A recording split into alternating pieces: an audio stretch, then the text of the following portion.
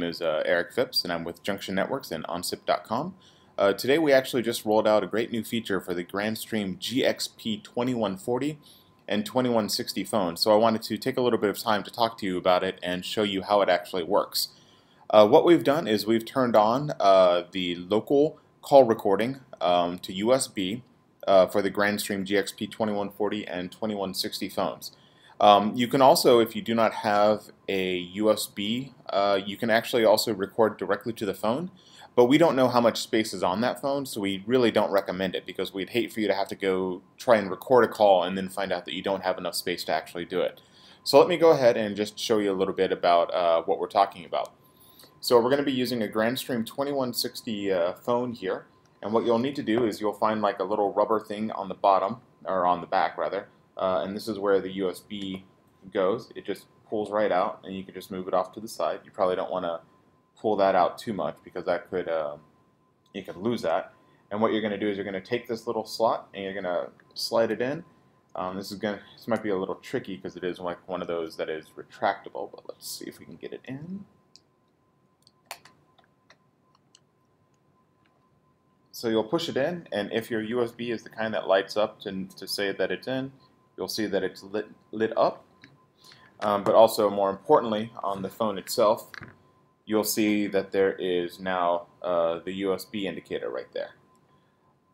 Alright, so let's go ahead and make a call. We're going to make a call to someone else in the NOC named John, and let's see what happens.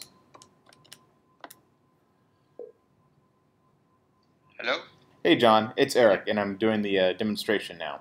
Alright, so as you can see on the call, we now have a button that says Record On. So to start the recording, you'll just need to hit this button, and then everything that we say is being recorded. And you can see that it says that it's recording locally, and I haven't checked this myself, so we'll see.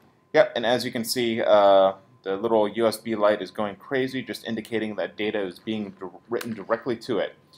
Okay, John, so I'm going to actually before I hang up, you'll see that you have the option to turn the recording off. So if you wanted to stop the recording at any time beyond just hanging up, you can just hit that button and it will stop recording. But what we're going to do is we're going to go ahead and hang up. Thanks for answering, John. Okay, you're welcome. Alright, and then what we can do is we can actually take the USB stick directly out of the back of the phone. We'll plug it into my handy-dandy waiting laptop here. Alright, you just pop in the USB stick. And then you can click on it. You can see your WAV file. You can see the phone number that we dialed. You can see the time that the phone call took place according to the display time on the phone. For whatever reason, the call is set as actually recorded at UTC time, so that's always going to be wrong unless you live in that magical window. And then when you're done, all you have to do is just check the thumb drive, and you can just plug it directly into the phone, as we'll show you. So you'll just eject it, put it right back in.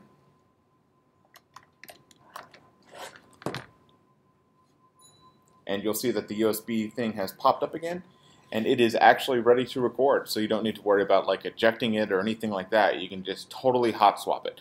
Pull it out to save or listen to whatever recordings or archive them, and then just put the drive right back in. So there's not really a lot of information on the Grandstream site about what you'll need to do in order to like the types of USB cards that are acceptable, or how much space is on the phone for internal recording, or so on and so forth. So what we've done is we've just gone ahead and turned on like the USB drive.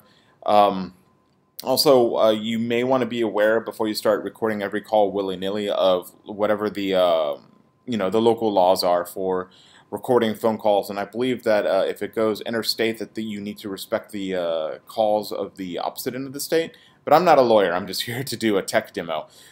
So yeah, that is something that you do want to be aware of. Alright, so we hope that you found this very informative, and we hope that you find this very helpful going forward. Have a great day.